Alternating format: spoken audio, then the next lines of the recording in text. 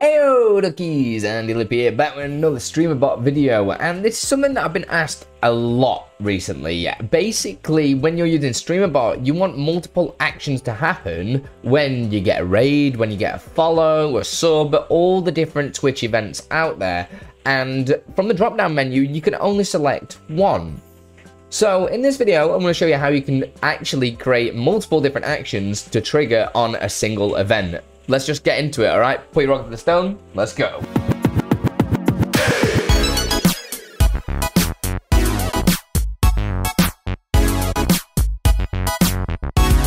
Right, so there's no prerequisites for this or anything like that. All we need to do is have OBS and Streamer.Bot installed. I'm using 0.1.4, the beta, but if you need to update, you'll probably see a message in the top left there. So always make sure you keep Streamer.Bot up to date.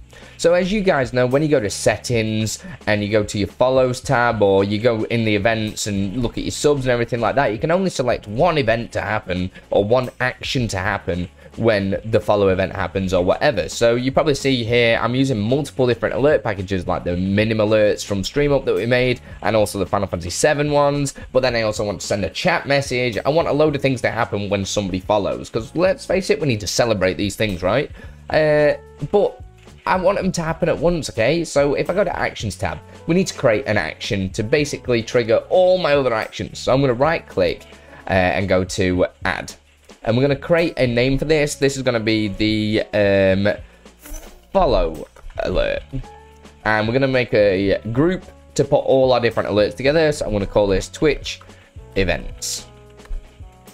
Like that, and press OK, and just keep you can do a group for it as well to make sure things don't multi-trigger, but they shouldn't do, depending on what your setup is with the queue system. So the follow alert, we need to now set this to trigger when we get a follow. So I'm going to go to back to settings, in events, go to follows, and scroll all the way down because it'll be the bottom, follow alert, and when I press test, nothing's going to happen because we've not told it to trigger anything, but it's set up ready to go. I'm going to make sure OBS is connected. In the OBS tab, we're all good. And then now I can start playing. We've got OBS open, as you can see just here. I'm going to start adding some sub actions. So the first one that I want to add is an action, because I want it to trigger one of these that I've already got for the StreamUp alert. So if I go down to the drop down and scroll all the way down to Final Fantasy 7 follow, for instance, and press OK. Now, when I go back to the settings tab and test the follow alert, you'll see it triggers the Final Fantasy 7 style alerts. As easy as that. Cool, but we could have done one before anyway, that's fine. But say I want to send a chat message at the same time, okay? So you probably see if I add another action and this time go down to Twitch and go to send message to channel, I'm going to send a chat message from my bot account and just put thank you for the follow, %, user, %, because I'm using some of the variables that you can see just down here. So I'm going to press OK. And then now, what this is going to do is do the action for the alert and then send a message. So I'm going to go back to settings and press test follow. So if we watch the chat, it's not saying anything yet. It's doing this alert, and then it's going to do the message to chat.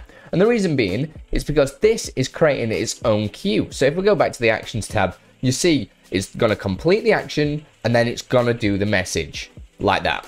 But if we double click on the action to edit it, you'll see this little checkbox that says run immediately.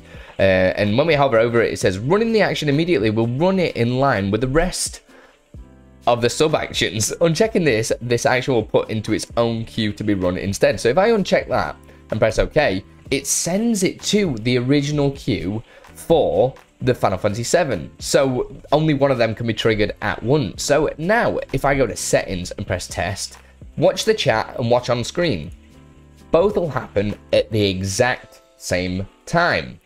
So they're running on their own queue systems that we've got set up for them previous actions. So now if I want to add a secondary alert, for instance, I want multiple things to happen, I can trigger another action. So if I go to add action and then add the actual action and go all the way down to minim follow. This time I'm going to uncheck the run immediately because I want it to run at the exact same time. Go back to settings and press test to follow alert. Now you'll see three things happen. We'll send a Twitch chat message, we'll have the Final Fantasy 7 alerts, and we'll also get the minim alerts as well. just like so.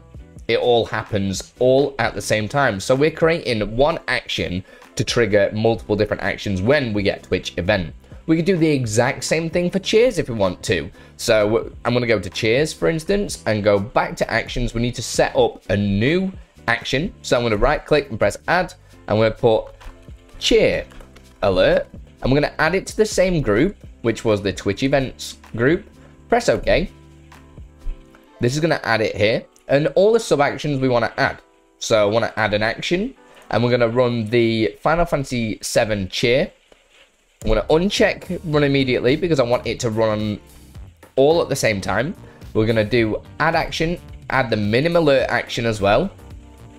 So where is it? Cheer, there we go. And uncheck that. And I'm also wanting to send a Twitch message. We can do as many different things as we want. It's completely up to you what you want to do with this. You can just trigger multiple things with one event. So I'm going to add another message and go, thank you for the bits. But we need to find out what the bits amount is. So if I do this, I'm going to do user at the end. So it's going to be thank you for the X amount of bits user. So the way that we can find out what variable we can use, if we open up the actual Streamer.Bot wiki, go down to variables, you can see all the different variables that we can use. So on events, jumping down to the bottom, you'll see we've got chat, message, and cheers. We can see bits. So the number of bits the message has. You've got everything here from the gifts, subs, and stuff like that. So the number of bits is just bits. So to add that in, it's going to be %, bits, %. So it's going to say, thank you for the number, bits, username. I can do an exclamation mark, do whatever I want. I'm going to send that from my bot account as well. And then now I'm going to jump back into OBS and open up Streamer.Bot. Go to settings. We're going to set up the alert to be the cheer alert. So testing it once more, it all happens on screen. It looks like the alert must have just got a little bit sticky in its queue or something like that.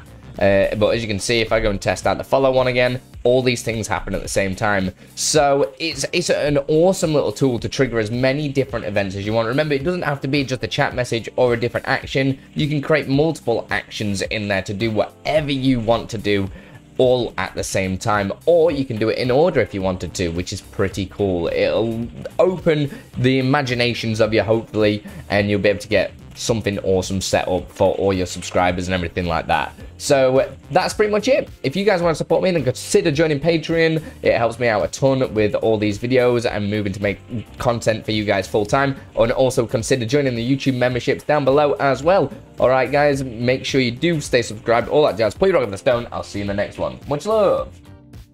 I just want to say a huge thanks to all my patrons that help make this content full-time, make it free for you guys, and also a huge thanks to all my YouTube members. You guys are legends. Thank you so much for everything that you do for me and the community. Keep it up, guys.